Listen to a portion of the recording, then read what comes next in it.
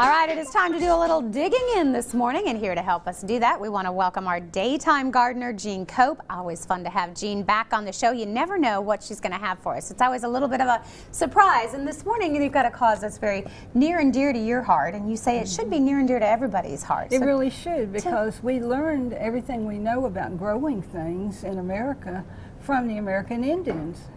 And a lot of the fruits and vegetables and everything, they taught us how to plant. Remember corn and the Pilgrims? And that's what kept the colony from starving to death that one winter. And this is sort of that time of year when we start planting a lot of the things that we think about. That's very true. And I brought a book. This is a first edition book. And it's The Art of American Cooking, American Indian Cooking. And it has history in here as well as some recipes and where things came from.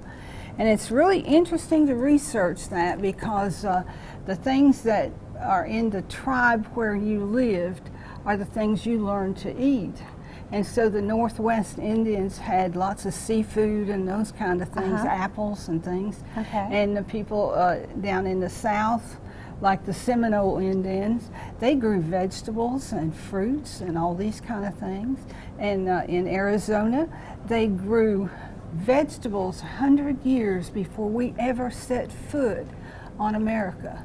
Is that just amazing? It is quite spectacular to think about and to take us back that far. And I know you've done a lot of research in this area, and you were going to show us some of the things, first of all, starting with this particular one. Yes, now that's not related to the Indians, however, but this is a curly willow.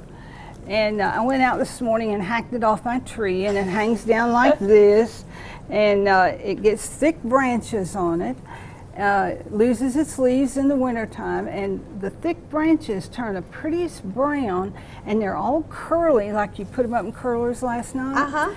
And they're gorgeous in a flower arrangement. How nice. And a lot of florists use it, but it's a tree that grows about maybe 50, 60 feet high, likes moist roots, and there's a lot of derogatory information about it on the internet. So don't believe everything you read? No, my tree grows beautifully, and it hangs over my neighbor's yard, and they have their chairs under it, and it's wonderful. Okay, and then you brought then these are the things that we're starting to see as we change seasons, coming into the fall. And these are things that the Indians taught us to grow.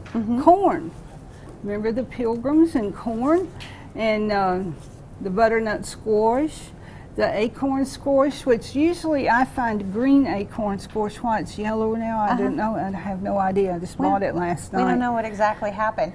And you were telling me a really neat tradition. I want to get to this before we run out of time. Yes, and here's the jar. Okay, so tell me about this particular one. All right, you just go out in your garden one morning when everything's fresh, pick 4 or 5 little blooms that you've got, and snip them off short to fit the jar that you've got, a jar or bottle, and tie a piece of raffia around it, make a bow, and then trim it to fit where it doesn't trail about a mile away. And walk down the street one day and just say, how would you like to have some flowers today? And give them to a total stranger. And they have the most startled look on their face. Or you could take it to a nursing home and give it to someone that doesn't have any visitors. And just watch as it brings a smile to their face. Absolutely. Just like Miss Jeanne does every week when she comes on the show. And you do to me too. Great to have you. For more information, you can check out her website. It is right there. Always fun to have you on the show. Thank you. Thank you.